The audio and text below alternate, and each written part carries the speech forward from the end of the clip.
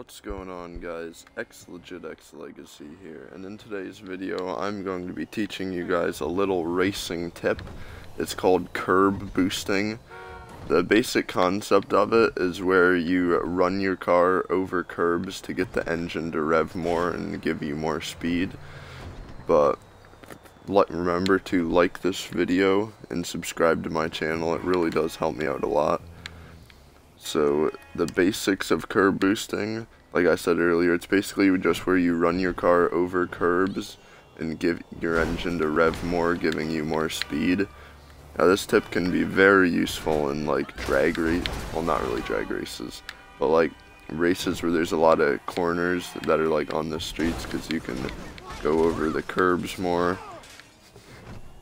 And yeah, this tip really can shave a good 5 seconds off of your lap times if you're on like a minute or two race.